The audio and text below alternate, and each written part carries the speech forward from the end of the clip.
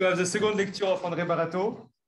There was a change in the program, you see, so he will speak also Thursday and Friday. So it's you can go, André. Thanks. Okay, thank you. So that's where I stopped last time. There was this three-state model, right? This was a single enzyme. Again, the experiment would be you put a single enzyme in a recipient, okay? So this thing here is the recipient. There should be maybe water there. So you put the single enzyme in water, and then you have substrate S and product P. Substrate could be ATP, okay? And product would be ADP plus PI. ATP is adenosine triphosphate. I guess everybody knows that.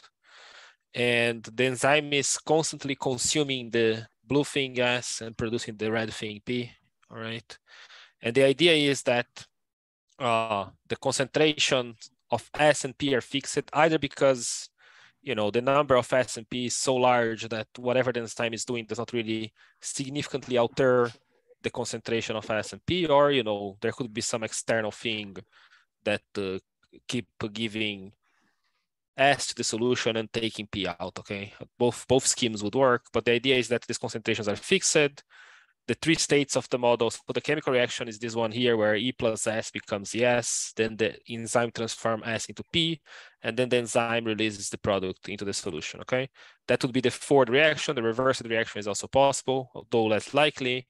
And, you know, if I want to do a representation of this model, there are three possible states.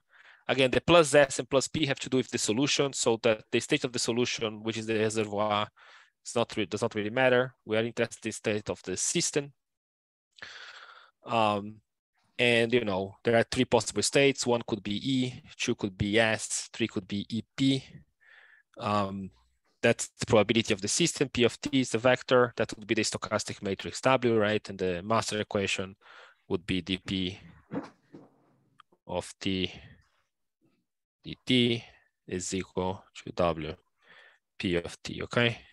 And, you know, I mean, I can solve this master equation. That's not so hard, just a 3x3 system.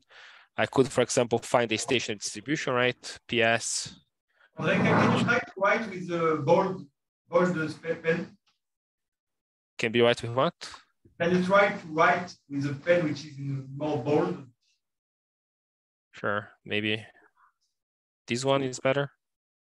Yes, perfect. All right. Okay, I don't know exactly what you can see. Yeah, sure. Okay, so, I mean, I would have a stationary solution, PS, you know, which would be the eigenvector associated with the eigenvalue 0. Okay, that's something I can calculate. It's going to be a function of all these transition rates. So it would be a function of 6 different variables which I'm circulating red. Okay, so, you know, that would be my stationary solution. Again, that's the eigenvector related to 0. Okay, to the eigenvalue 0.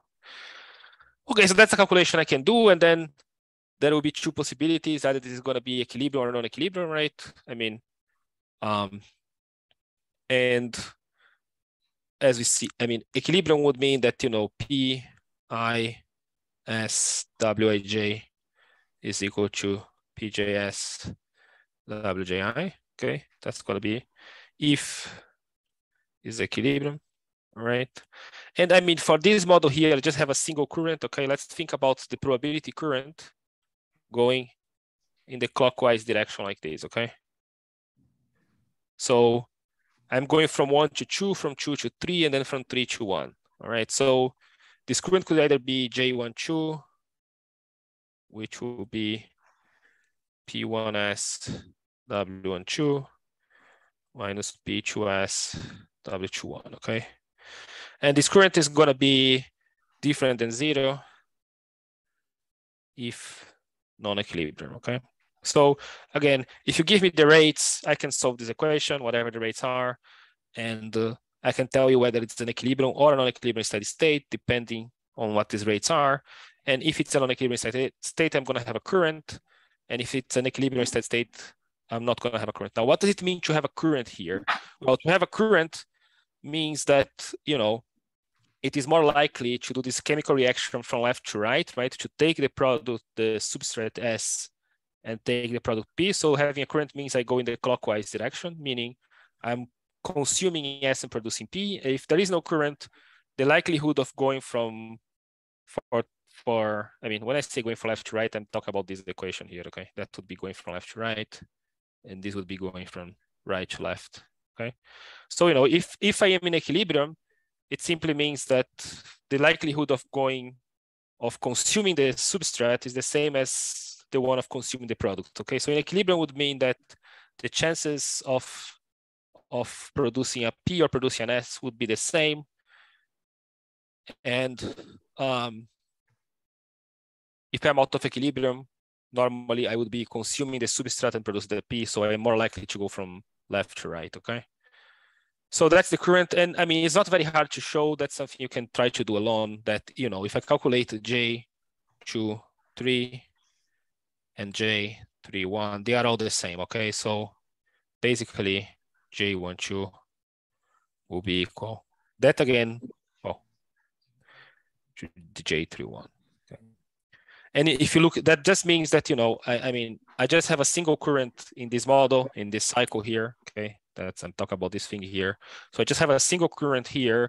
This current is going the clockwise direction, and the current in each link must be the same because of Kirchhoff law. Okay, the current there is only one cycle and the current is conserved. Okay, and you know you can deduce this equation from the fact that sum in J I J is equal to 0. Okay, that's an equation we had before. That's an equation that must be true in a non-equilibrium steady state. Okay. Now let's think about this physically. What does it mean to be in equilibrium? I mean, what does it mean that I can go from left to right? The likelihood of going from left to right is the same as going from right to left. I mean, the physical condition that must be true will be that the chemical potential, the thermodynamic force that drives here is the chemical potential mu. Let's write this down.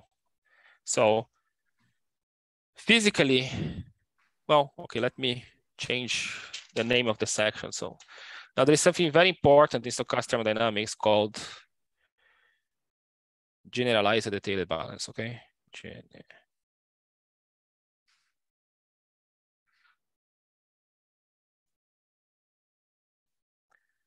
Now this is a bit of a strange name. Sometimes it's called a generalized detailed balance condition.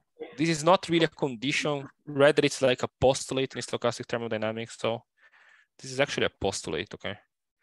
Again, this is if you see stochastic thermodynamics as some sort of phenomenological theory. Probably the postulate would be that, you know, there is Markov dynamics, would be maybe the first postulate, if you will.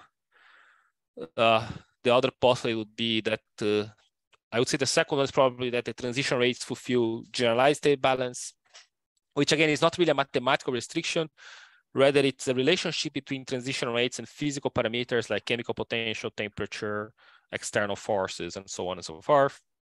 And probably the other one would be the definition of entropy, which we're going to discuss also here together with generalized state balance, okay? But let's think about this model. And now what I want to do is to just explain what's generalized state balance for this model, this particular model of a single enzyme, okay? So we are going to do this for the single enzyme case. And, you know, it won't be so hard to imagine what it should be in the general case. The other thing I want to do is to see that the definition of entropy change of the environment in stochastic thermodynamics for this particular model of a single enzyme is going to be consistent with the entropy that you learned or you should have learned in your thermophysics course. Okay. And so that's what I want to do in this section. So let's first think about what does it mean to be out of equilibrium. Being out of equilibrium means that there is a bigger likelihood of doing this thing. Okay. There is this one that I'm calling going from left to right all the time. So, and then there is the other one, which would be E plus P going into EP. That would be the reversed reaction, okay? So again, the black one would be the forward reaction and the purple one would be the reversal reaction, right? Now, if I'm in equilibrium, again, the likelihood of both of them is the same, meaning I have no current, okay? If I have no current, then I'd neither go in the clockwise direction nor in the anti-clockwise direction in this figure in this cycle here. So remember.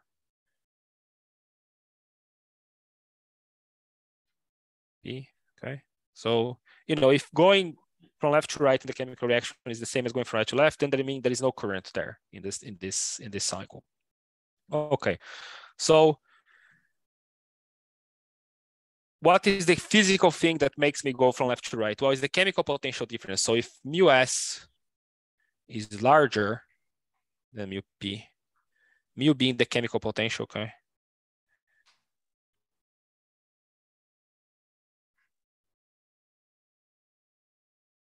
So if mu S is larger than mu P, then of course, I tend to take the more energetic molecule, which is S, and I tend to release the less energetic molecule in the solution, all right?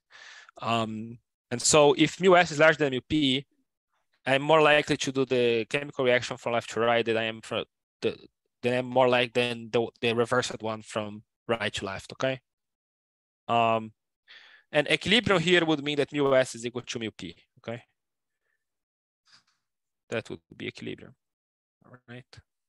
So, I could imagine a case where mu P is larger than mu S, but then it would be strange to call P product, probably would call PS, and then it would call the SP, okay? The name substrate is typically something you consume, and product is something that you produce, all right? And also, just to have an idea, if we are talking about ATP, again, that would be, delta mu equals to mu S minus mu P. So if you are talking about ATP in physiological conditions, so if substrate is ATP and product is ADP plus PI, that is going to be something like 20 kBT, okay?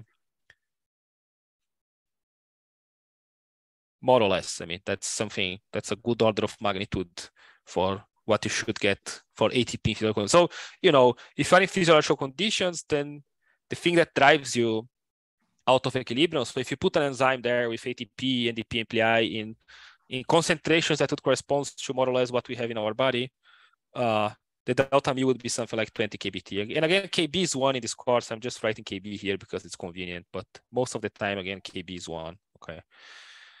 Okay, so that would be the delta mu for typical value of ATP, okay? And that's the force that drives you out of equilibrium, okay? The delta mu. Delta mu is the force that produces a current in the cycle, okay? Delta mu is the thing that's going to produce this cycle current here, all right? Now, the question is, generalized state balance is something that's going to give you a relation between delta mu and the W's, okay? The important thing here, delta mu, the chemical potentials are a property of your external reservoir. These are physical thermodynamic parameters, standard thermodynamic parameters, okay? Like chemical potential, temperature, and so on and so forth. The transition rates are these kinetic parameters you have, but the transition rates cannot be anything. They're related to these thermodynamic parameters associated with the reservoir, okay?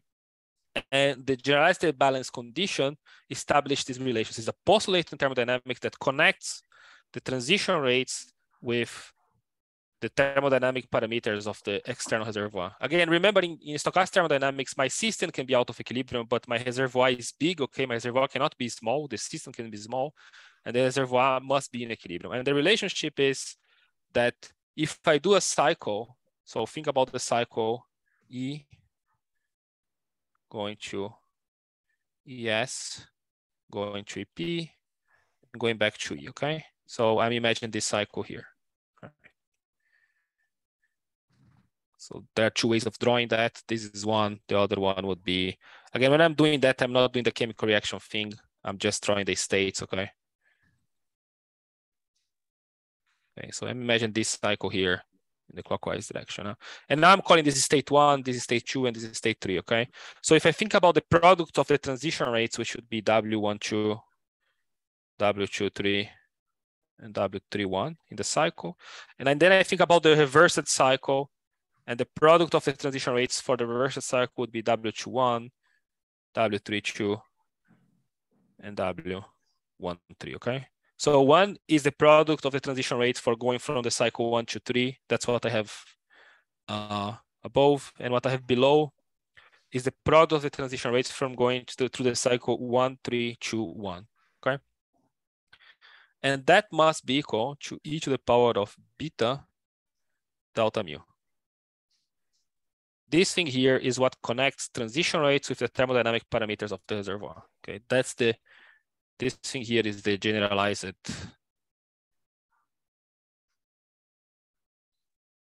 detailed balance.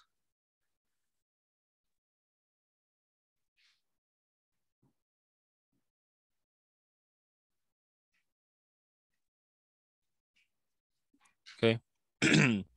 So again, very important relation. It's typically called the condition. It's not really a condition. There is a more general way of writing it. Okay, but it's not really a mathematical restriction in your stochastic process. It's more, again, a physical interpretation of transition rates. It's a physical connection between thermodynamic properties of your reservoir and the transition rates of your system. Okay, so the transition rates, apart from that, I mean, as long as the transition rates fulfill this relation, they must fulfill this relation, but I mean, they can be anything. I mean, you know, there are lots of kinetic parameters that can influence transition rates. So, you know, if I can have similar chemical reactions, or I can have different enzymes. If I, for example, different enzymes, but they are operating the same solution, the delta mu is determined by the solution, right? By the concentrations of P and S in the solution. So if I do two different enzymes, the W's will be constrained by the same relation, but they will be different because of kinetic parameters, okay? Because the kinetic parameters can depend on many different things, all right?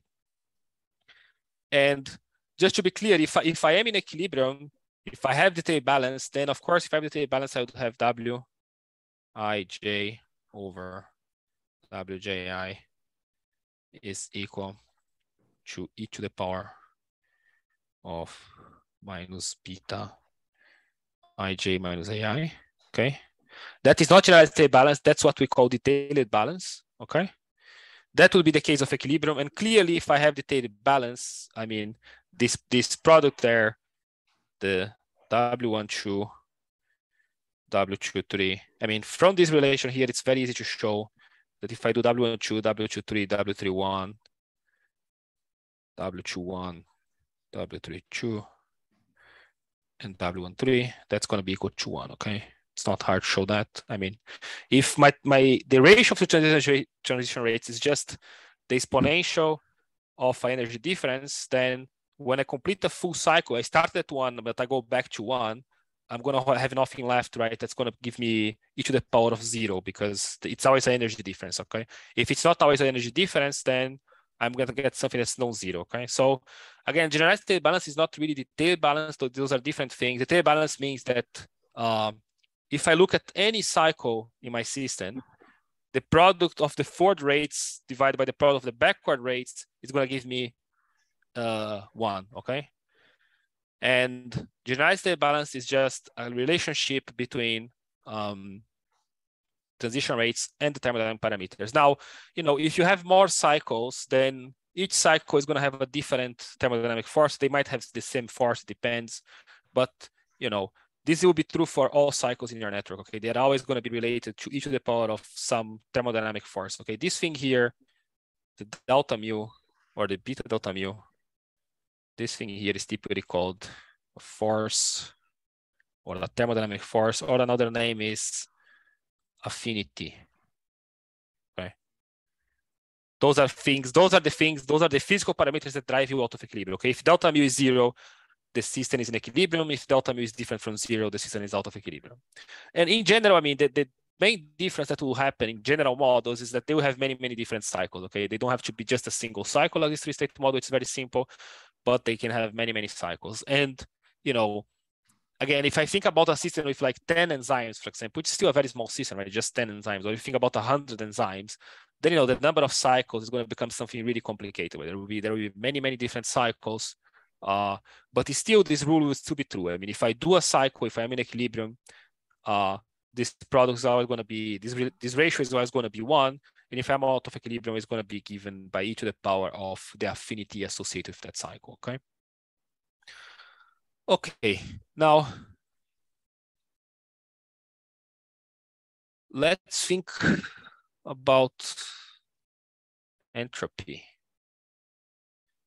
And again, I discussed the generality balance within the three-state model, and I also want to discuss entropy. So this is 6, right? Yeah, 6. Entropy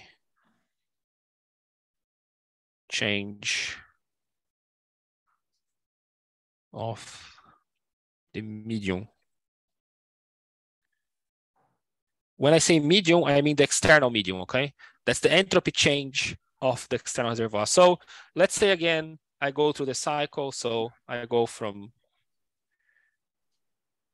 let's say I go through this sequence of transitions. I start at E plus S, then I go to ES, then I go to EP, and then I go to E plus P. Now,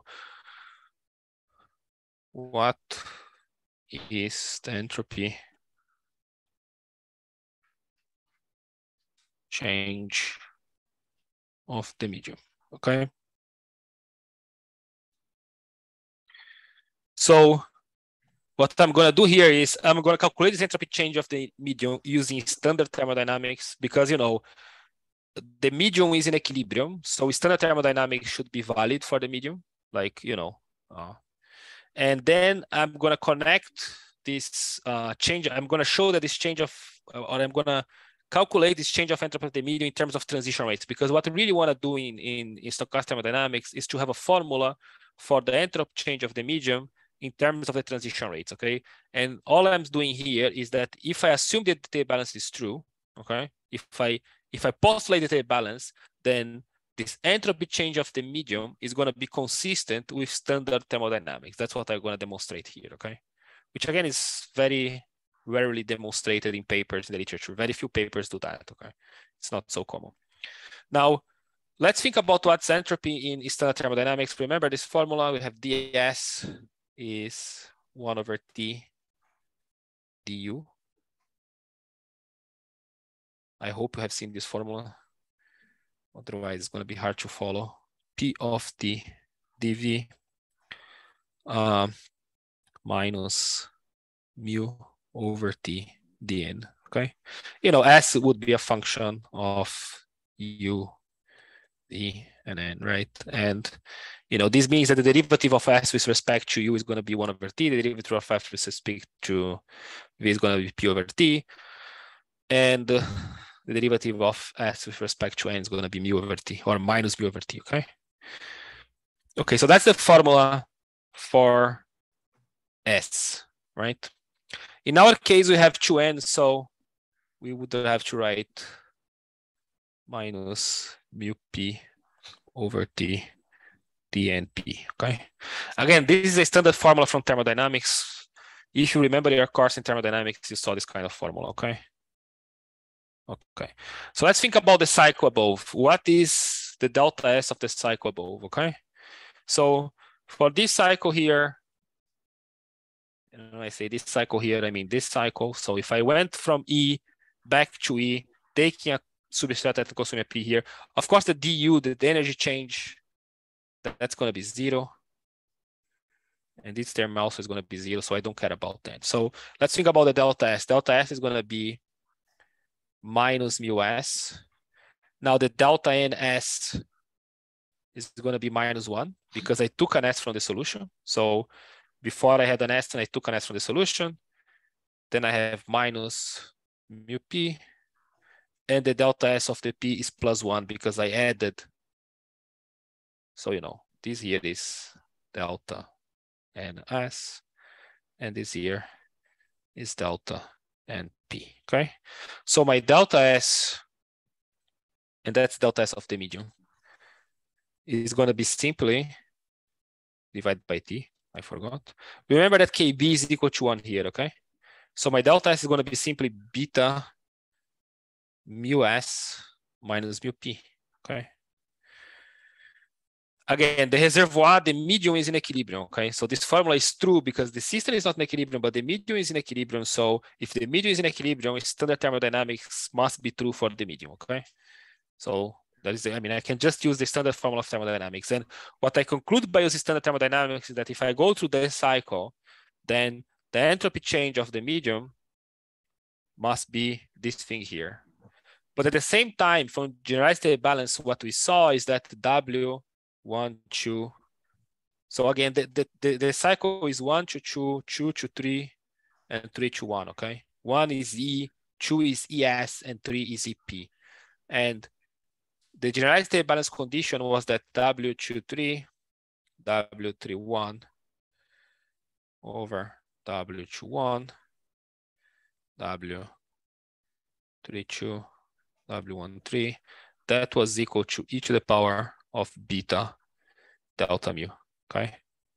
But as you can see, this is exactly the same as exponential of the delta S of the medium. So basically, if I do this cycle here, 1 back to 1, the delta SM associated with this cycle would be ln of W12, W23, W31, W21, W32, and W13, okay? So that's something that is not commonly done in the literature. I'm justifying the relationship between delta S and, I mean, how do you justify the formula for the entropy change of the medium in terms of the transition rates? And that's the formula for the entropy change. So in general, I mean, if I go from state I to state J, the entropy changing associated with going from state I to state J is delta SM. We can call this IJ. It's going to be ln of Wij over Wji, okay? So again, that's a formula that is postulated in stochastic thermodynamics, but the reason for the formula is that, you know, if you assume the state balance or generalized state balance is true, okay, if you which is a postulate again of the theory. So if, and you know, this is something that you can verify in experiments. I mean, you can measure these transition rates, right, in principle in different kinds of experiments, and you can check whether this postulate is going to be true or not, and it is true, okay? So sometimes in chemistry, people would call something like this, or not exactly like this, but, you know, something that will lead to this mass action law. Again, it's something that people have observed in chemical reactions with enzymes. But, you know, also in other things, you can observe it, and it's always true. But if you assume generalized state balance is true, then this formula here for the entropy, okay, this definition of entropy change of the medium, which is a very important formula in stochastic thermodynamics, how I define the entropy change of the medium from my state, going from my state I to state J, is consistent with the standard definition of entropy in thermodynamics, which is this one. Okay, that's what I did. So I start with the standard definition of entropy in thermodynamics, not even stochastic thermodynamics. So I know my reservoir is in equilibrium, so that must be my entropy change. Then by using generalized state balance, we arrive at the conclusion that delta SM must be equal to that. So I did not really assume this equation is true. I derived this equation here, okay? And basically this equation here is consistent with the definition of entropy, which is just ln of Wij over Wji. So, you know, if you have read anything about stochastic thermodynamics, you have seen that the rate of entropy production, sigma, okay, is going to be the sum over all states Ij, Pi, Wij, ln of Wij over Wji, okay? That's the, in the steady state case, okay? So that would be the rate of entropy production. And of course, this formula comes from this thing here, right? Once I know that for each transition Ij, the entropy change is ln of Wij over Wji, if I want to calculate the average entropy change, I must make an average over all my transition rates and multiply by the respective stationary probability I, right? That's the rate of entropy production at a stationary state, okay? And, you know, I mean, for the particular model here, if I calculate the sigma, that's going to be simply delta mu, beta delta mu, multiplied by the current J, okay? Remember that J is equal to the J12, right? The current between 1 and 2, which is equal to the J23, which is equal to the J J31, okay? It's not very hard to go from this formula to this one, okay? They are equivalent. This is a more physical formula, right? The rate of entropy production is the entropy change associated with a cycle multiplied by the rate at which, J gives the rate at which I do cycles, okay? The net rate at which I do cycles. And this is the entropy change associated with each cycle. And by entropy change, I mean the medium entropy change, okay? So, you know, that's the definition of entropy in stochastic thermodynamics. Again, this is a formula that you've probably seen somewhere. And what I did here is a physical justification for this formula, showing that it's in complete agreement with the standard definition of entropy in standard thermodynamics, okay? And what is really important for this definition to, I mean, this ln of Wij over Wji to be correct or to be really an entropy, a physical entropy, is that you assume that the generalized state balance is true, which is again a postulate of the theory. It's typically called generalized state balance condition. It's not really a condition. It is more like a postulate. It's more like a relationship between transition rates and thermodynamic parameters. All right, so, okay, that's the formula for the average entropy production. Now I want to move towards talking about the fluctuation theorem. And for that, I'll have to talk about stochastic trajectories. I'm not sure I'll be able to finish this in this lecture, but let's start with stochastic trajectories at least. Anybody want to make questions about generalized state balance or anything before I start stochastic trajectories? Don't hesitate to ask questions. Yeah, I have one. Yes. Can you give your name? Yes, I'm Javier. Can you listen? Yeah, I can hear.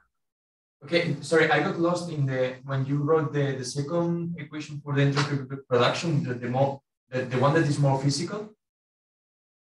Is the last equation you wrote? Which one?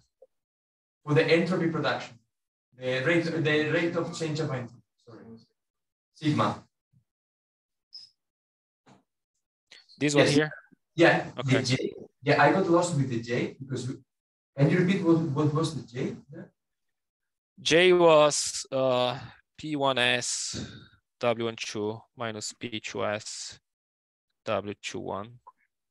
That was the J, which is equal to J23, J31. They are all the same. You are not imposing equilibrium there? No. Sorry? No, okay, no, okay. Nothing. Okay. Thank you. Okay. I mean, I would have to demonstrate how to go from here, from there to there, but it's, you know, that's something that probably it's good to leave as an exercise. You should try. So it's a good exercise to go from here to there. All you have to assume is this. So if you assume this thing here is true, okay? If you assume this is true, then again, if you assume generalized state balance, you should be able to go from this equation above to the equation below.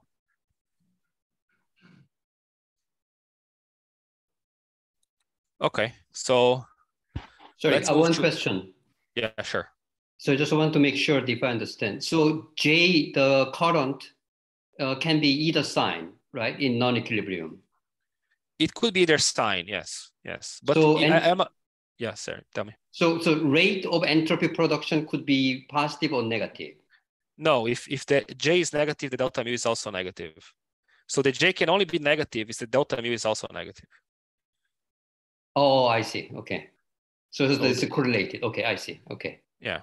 Okay. The sigma is always larger than 0. Okay. That's for sure. Okay, so, but I mean, the reason I don't talk about a negative J is just that, I mean, you know, when you have two chemical things like in a solution like this, okay, if you want to call something a substrate and something a product, typically calling something a substrate means that the chemical potential of that thing is going to be larger than the other one, okay? You know, if I was to think about a negative delta mu, I probably should call the PS and the SP, all right? So, but you know, if you want to think about the negative way, also everything works the same way. It doesn't really change much. Okay, so I'm going to talk about stochastic trajectories. For that, the first thing I'm going to do is to discretize time. So we need to do discrete time to make our life simpler. All right, so let's think about the master equation in discrete time. Okay, so what I'm thinking about when I tell you that I want to discretize time. So the master equation is dp dt is equal to wp. And so if I discretize time with a step delta,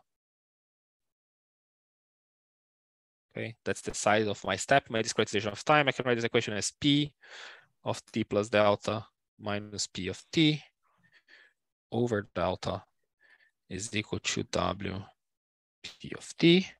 And you know, I can write this equation as p of t plus delta is equal to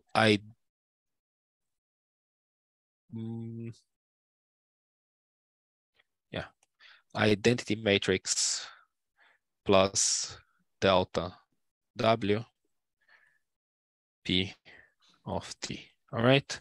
And you know, the limit of delta going to 0, I will recover continuous time. Okay. Now, the reason I'm discretizing time is that if I do stochastic trajectories with discrete time, it's just they are simpler than doing the ones with continuous time. But you know, if I prove something to be true for discrete time, then it's immediately true for continuous time. So discrete time is kind of a more general case. Okay, so if a proof works for discrete time, then for sure it must be true for continuous time. Okay, assuming the limit is well behaved, which you know it's going to be the case anyway. So, but you know, we are going to do stochastic trajectories in discrete time just because they are simpler, and the rationale here is if I prove, for example, that the fluctuation theorem is true with discrete time trajectories, then it must be true for continuous time. Okay, and so I can call this matrix here M. Okay, and okay, so remember how the matrix look. This matrix will look like this. So I have 1 minus delta R1 delta W 1. No, that's 2 1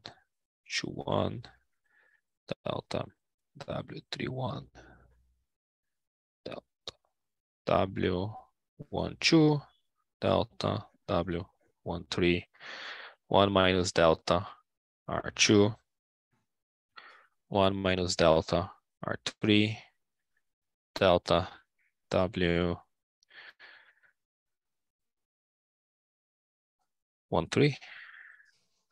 delta W2. Oh, that should not be 13. That should be 32, right? And that is 2 3. All right. Okay, so that's how my matrix is going to look like. Now this matrix, you know, remember that the matrix W, the sum of the elements in a column is 0. For this one, if I sum the elements in a column, I'm going to get 1, okay? So if I sum, what I mean is if I sum this one with this one with this one, I'm going to get 1, all right? That's also called a stochastic matrix, but that's a stochastic matrix for discrete time, okay? And basically, if I look at the transpose matrix, so M transpose from I to J is the transition probability from I to J, okay?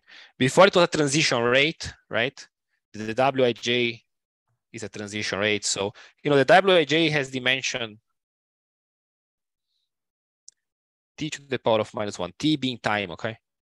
While the Mij transpose, the transpose of the matrix, is going to be really a transition probability. So it has no dimension, okay? It's just really a transition probability. And so, you know, as long as I make my delta small enough, this is a consistent thing. And if I do my delta must be small such that all diagonal elements are positive. Okay, the diagonal elements cannot be negative. So the minimal delta or the biggest delta I can do is such that all elements in the diagonal remain positive. Okay, but if I'm thinking about the continuous limit, I imagine some sort of small delta limit. Okay, and yeah, that's just the equivalent description. But basically, the elements I'm going to use to construct a stochastic trajectory in discrete time are going to be these elements here, which give the transition probability from I to J. Okay. Now let's imagine a stochastic trajectory in discrete time. Again, I mean, the matrix changed a little bit, but it's pretty much the same as the old story. So the maximum eigenvalue of this matrix is not going to be 0 anymore. It's going to be 1. But then it's also Perron from any matrix. Okay, all other eigenvalues have smaller eigenvalues. Then it's the same kind of rationality that I explained before with continuous time matrix. Okay, that's just some sort of exponentially decaying solution, and you start at some initial probability, go to the end one. By the way, the stationary probability of this matrix is going to be the same as the continuous time one. Okay, if I build it like that, and so on and so forth. Okay, so we discretize the time. Now we're going to think about the stochastic trajectory. And, you know, a big point in stochastic thermodynamics is that things like entropy, heat, work, whatever, they are all defined as functionals of a stochastic trajectory. Okay, so that's why I'm talking about stochastic trajectory here. After I talk about the stochastic trajectory, I want to define entropy as a function of the stochastic trajectory. After that, I'm going to prove the fluctuation theorem. Okay, that's the order of things here. Okay, so the first thing you are doing is to simply talk about stochastic trajectory. So what's a stochastic trajectory? It's just a sequence of transitions. Okay, so let's say stochastic trajectory gamma. So that's going to be stochastic trajectory is going to be equal to, you know, x0, x1, x2, up to xn. Okay. So it has n transitions, okay? If I think about the time associated with this stochastic trajectory would be delta multiplied by n, okay? That's the total time, n is the number of jumps. So the total time is fixed. You know, x0, so remember I have states, I'm calling states I, j, right? And they are, you know, equal to 1, 2, up to omega. Okay, that's my system. That's the notation I use it. So I have omega states. So for example, for the enzyme model, I had 1, 2, and 3 as the states, right? And so these x0s are states. Okay, so you know, x0 could be either anything from 1 to omega, x1 also, and so on and so forth. Okay. Again, if you want to think physically about the stochastic trajectory, so if you want to think about a molecular motor, it could be simply the position of the motor. And also, you know, you also might have to account for conformational changes in the motor. If you think about the colloidal particle, it's simply the trajectory of the particle in space. If you think about the enzyme that I'm talking about, so that would be just a sequence of states, right? It would be from E to ES to EP. Maybe I stay in the same state and so on and so forth, okay? So that's the stochastic trajectory. So the X's here are just states, okay? They're just I, they can either be I, J, or whatever. Okay, so that's the stochastic trajectory. Okay. All right.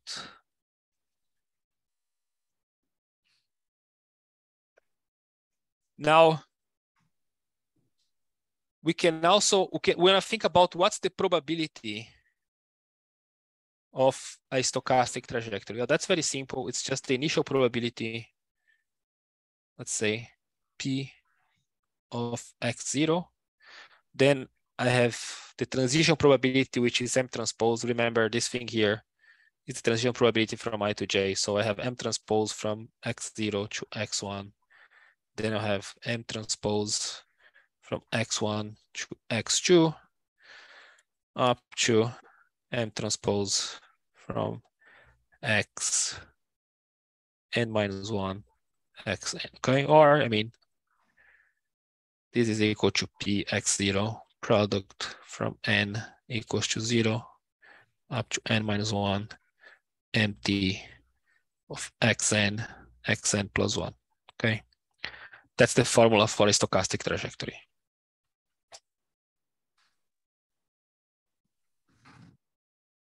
Maybe next lecture I'll talk about what happens in continuous time. But I mean, the reason I'm using discrete time is that, you know, if I was to use continuous time, I would have this sort of transition probability, transition rate from one state to another. But I would also have contributions from waiting times. Okay, there are no waiting times when I discretize times. That's why it's much simpler. Okay. Now let's think about, well, no, let's think about something else first. Let's think about the reverse trajectory. The reverse trajectory simply means that you start in state xn, then you go to state xn plus minus 1, and then you go to state x1, and you finish in state x0, okay? That's the reverse trajectory.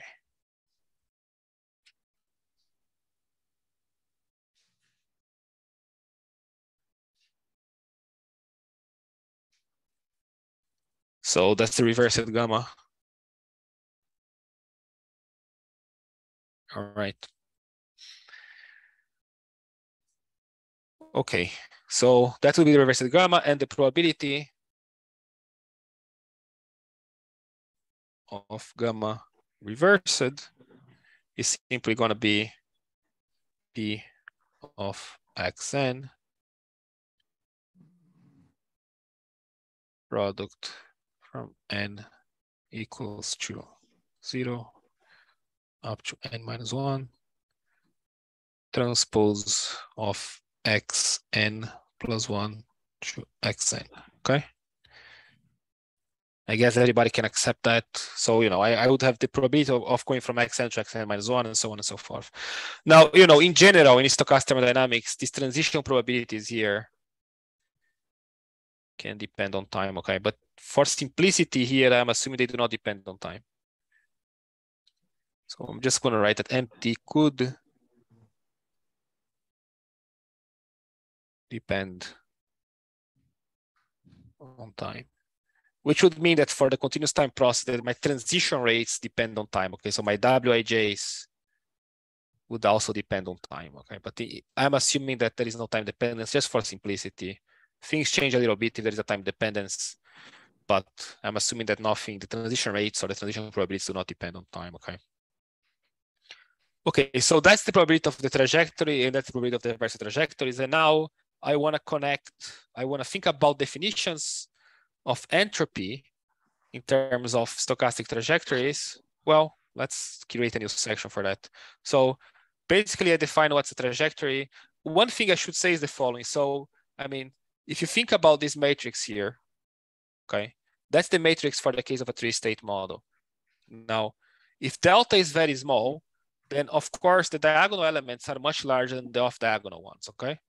So, you know, these three numbers here, if delta is small, this number here, this number here, and this number here are going to be close to 1, while the off-diagonal elements are going to be close to 0. So what does this mean for a trajectory? For a trajectory, it means that, you know, it's much more likely that I do not change states, that, you know, when I go from x0 to x1, I stay in the same state, than that I would change a state. So, you know, typically it would take me a certain number of jumps to change a state, okay? But of course, if I don't change a state, well, we are going to talk about this later. But again, when I go from one state to another, x0 to x1 for x2, the more likely situation is that I did not change a state, okay? After some number of jumps, I'm going to change a state, all right? And so, you know, in order to see a substantial number of changes in state, I have to take this n to be very large, okay? It's typically going to be the case, right? If delta is very small, then I need a very large n to make a finite time. Like, let's say I want my time to be 10 seconds, whatever. Then if delta is small, I need a very large number n to arrive at 10 seconds, if my time is 10 seconds, all right? Okay, so that's the probability of a trajectory, and that's the probability of a reverse trajectory, okay? Those are the two formulas that we will need going forward.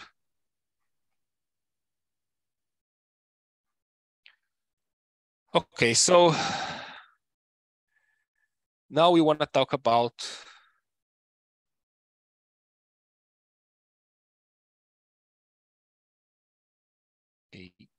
entropy as a functional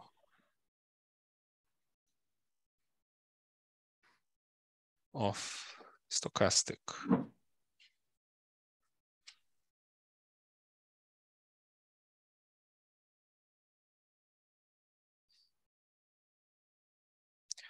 Okay, so, you know, my definition of entropy was that the delta S environment associated with Ij was equal to ln of Wij over Wji, okay?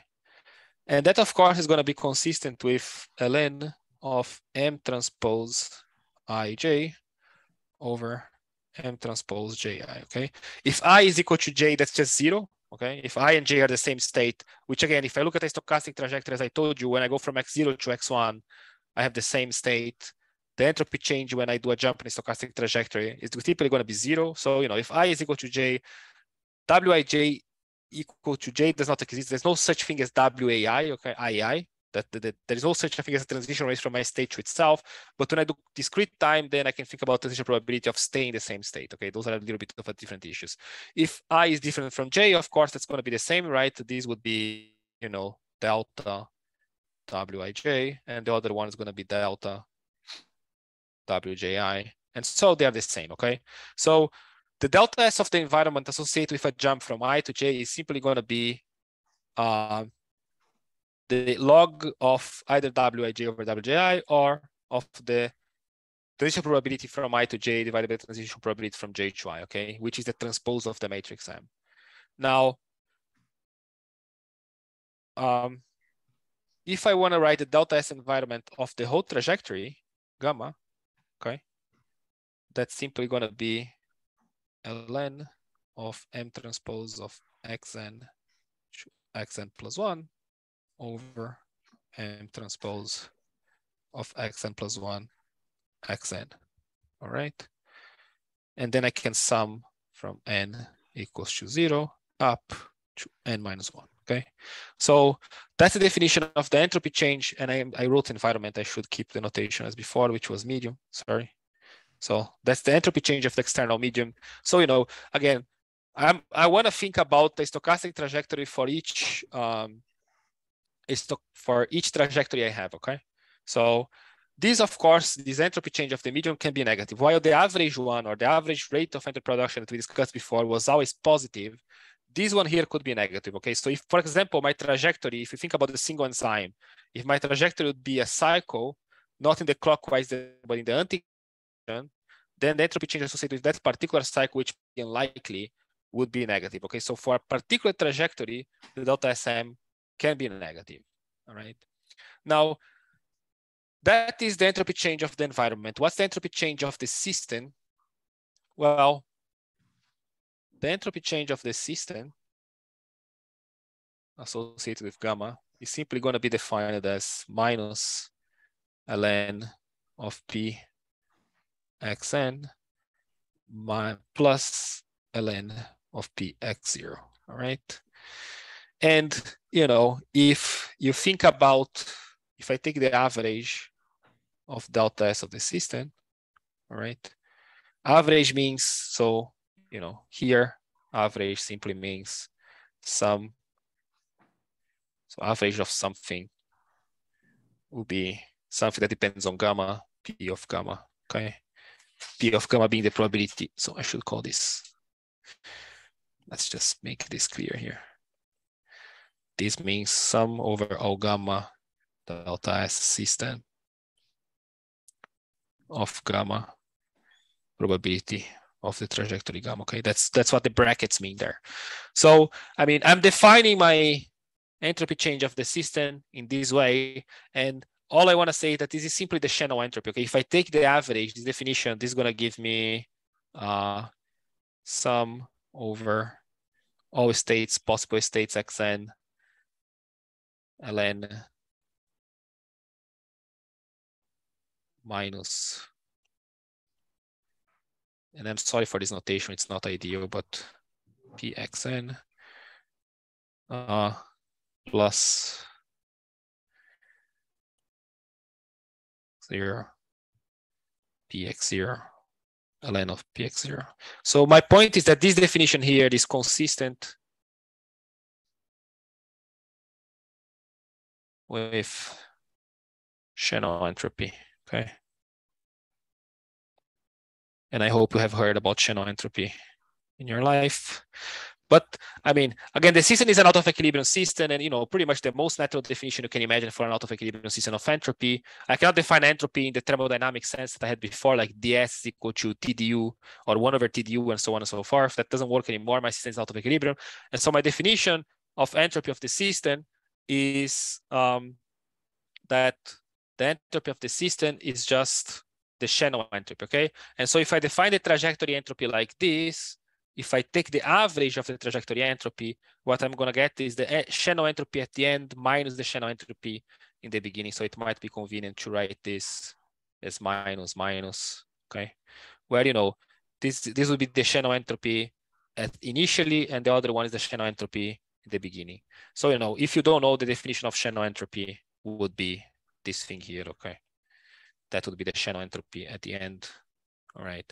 And this one here would be the Shannon entropy in the beginning. Okay, so now I have my entropy change of the medium, I have my entropy change of the system, and I also have this equation here for the probability of a stochastic trajectory and the probability of the reverse stochastic trajectory, okay? Now, if I think about the total entropy change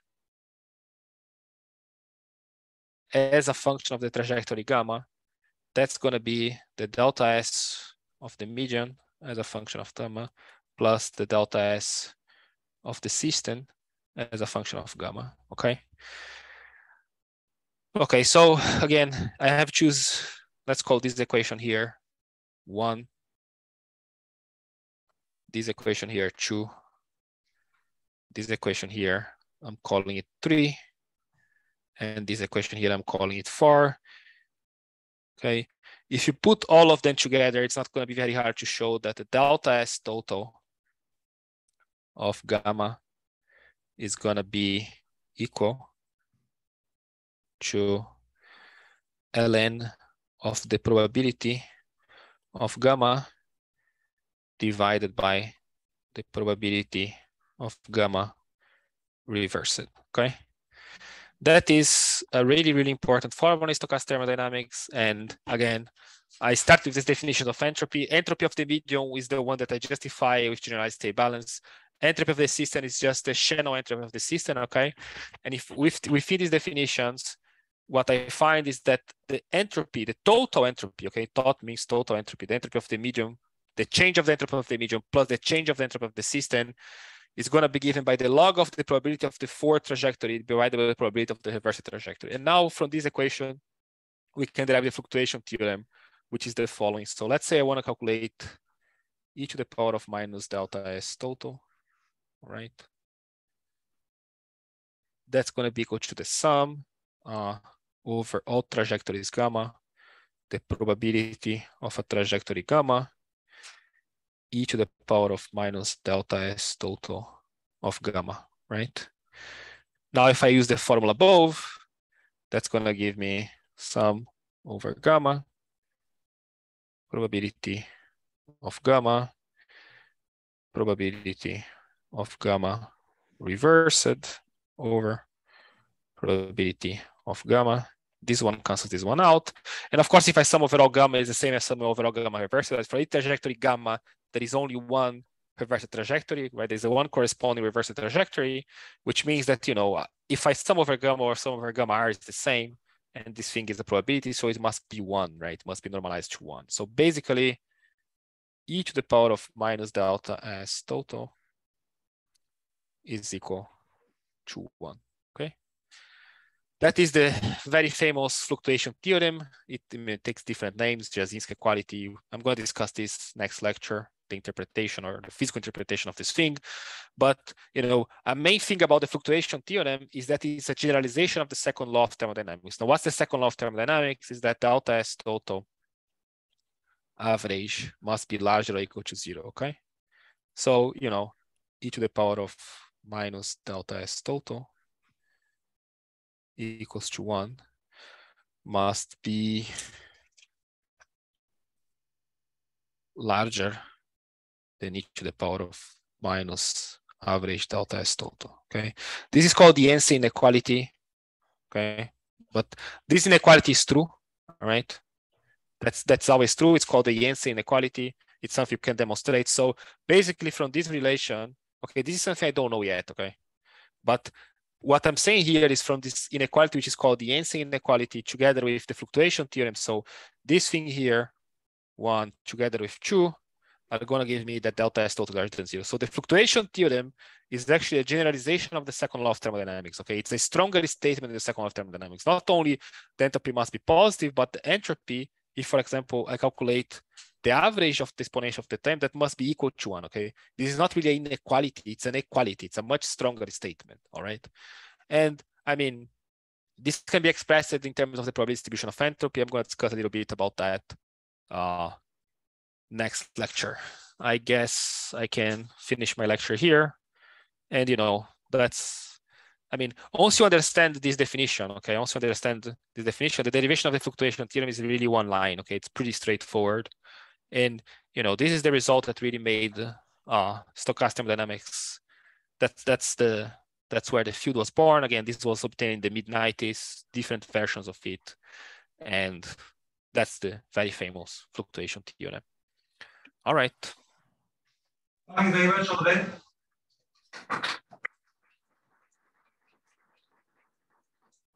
Is there some question? Yes. I'm asking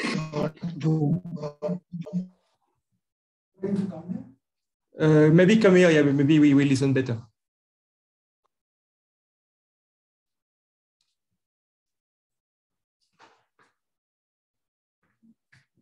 Hi.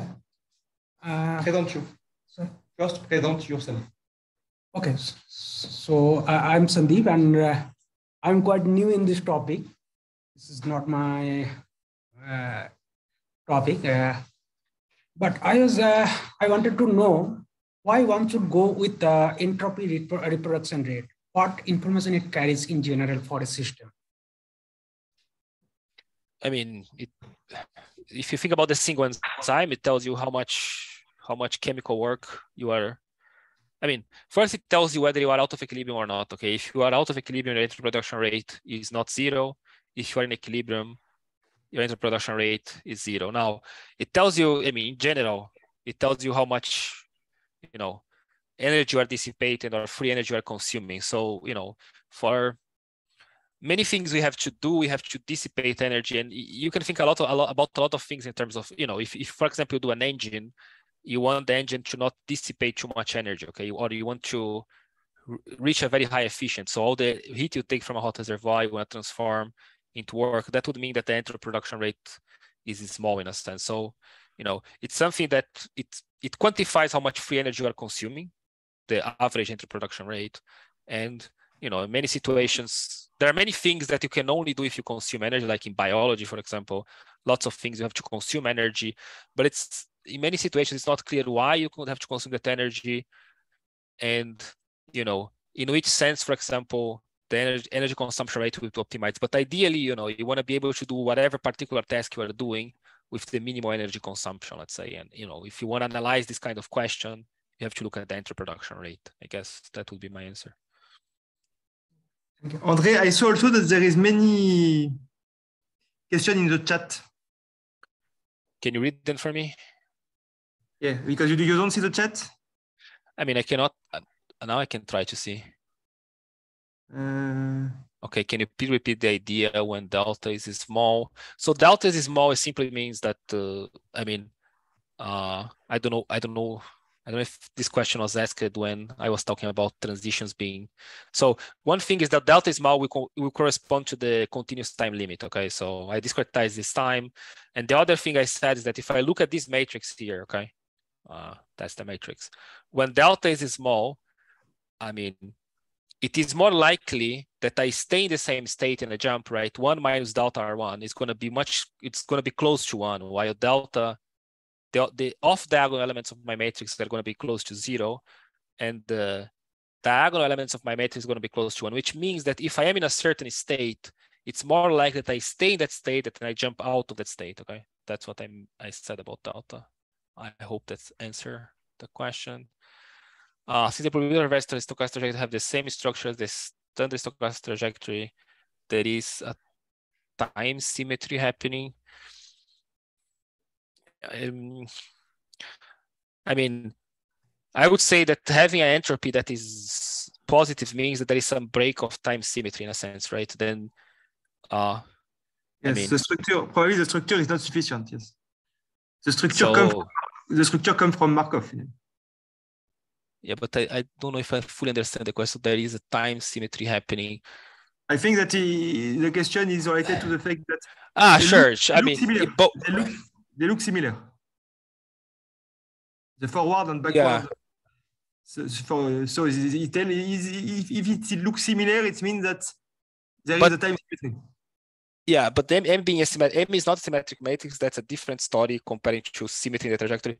Well, I mean, both the Ford trajectory and the stochastic trajectory can be written in terms of a product of the transpose of the matrix M, because it's just Markov process. That's one thing. The other thing is a symmetry in time, which typically people would call symmetry in time having no entropy production, right? I mean, that would what people would call time symmetric, but those are different things.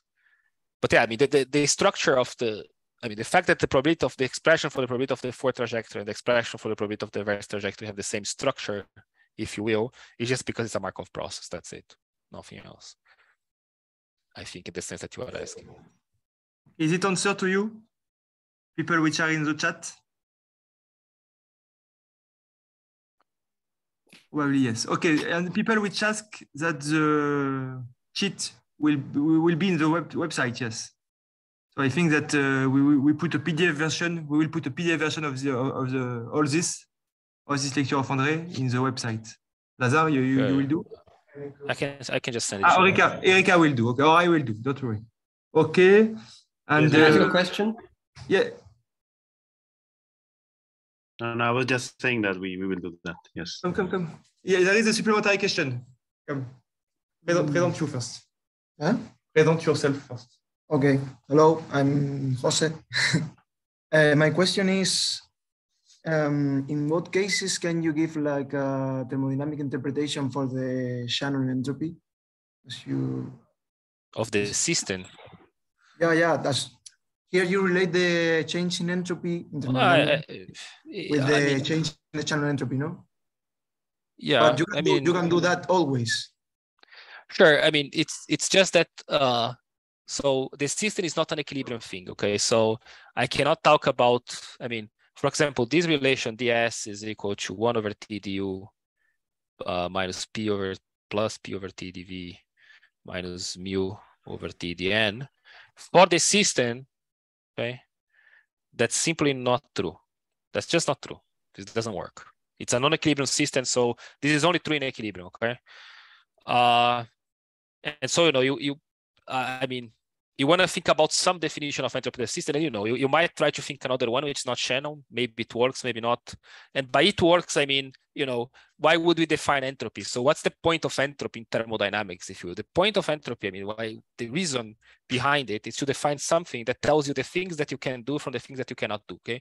The fact that the entropy change is larger than 0 will tell you, in standard thermodynamics even, it will tell you just the stuff that you can do from the stuff that you cannot do. For example, you cannot you think about taking the elevator. Instead of exercising to lose weight, you just take the elevator, okay? You like transform gravitational energy into burning calories with efficiency 1. That's not possible. I mean, the first law of conservation of energy will tell you, okay, you can do that.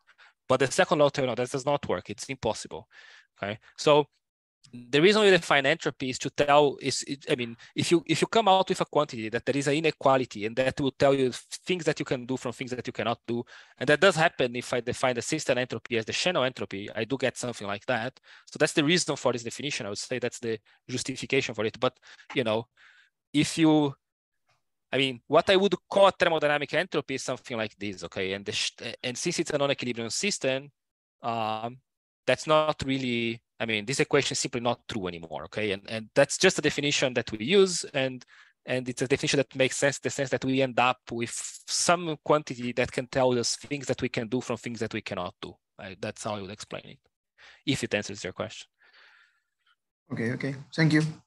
If there is another question, I must assist also for the next talk in this week. Or in the next week, you can ask all the questions that you want. You don't need to have shame. If the question is stupid, it's not a problem. Really. It's normal to ask. Question? It's normal to have stupid questions. So, somebody have a question in the chat? Yes. Is there any stochastic thermodynamic generalization of third law of thermodynamics? Yeah, not really. No, third law, not really. I will go for a no for this one. Zero law, maybe people have thought about that, but third law, not really. Is that because zero temperature limit is in conflict with the assumption that the system is stochastic or something? I don't know. I never thought about it, but I mean, the system is stochastic, but you can always take a zero temperature limit. I mean, even in a normal thermodynamic system, I mean, it's a good question. I don't know. I mean, I never thought about third law in stochastic thermodynamics. I don't think this is the case. I think you might be able to do something like that. I don't know. But to be honest, I never liked the third law very much. But I mean, even if the system is stochastic, I can at least take a limit, right? The temperature is there, it's related to the transition rates, and I could, in principle, try to take some limit of T going to zero. So that should work. And, I'll go to my whatever ground state or whatever. That should be possible to do, whether you get something like a third law or not. I never thought about it. But, thank you. Something that haven't been discussed. Maybe you write a paper about it in the future, but I don't know. So we have maybe a last question in the room. Hi, my name is Dana, and I was just wondering if the internal entropy production is interesting in any way, like you kind of leave it out, right? Which entropy production? Like the internal one, you say there's one of the medium, but what about the small mesoscopic system, like that also has So in a steady state, that's just zero, right? Okay. I mean, I didn't really show that, but if you think about a steady state, which I was talking about most of the times here, the steady state, it's just going to be zero. Yeah. All right. So for a steady state, it's just zero. If it's not steady state, then it might be, it's a relevant contribution that will show up in your total entropy change. Okay, thank you. So, and Edgar said that someone wrote a paper about the third law, which I was not aware of, but I will read.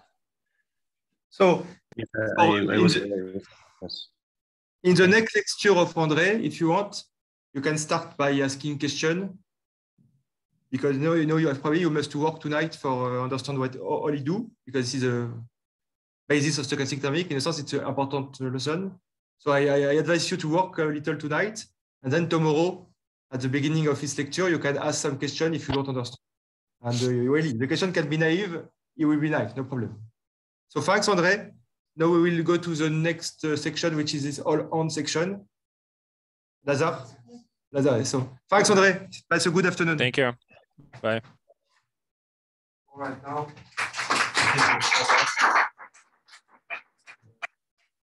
Now we should continue with our all-hand session. Let me just stop this.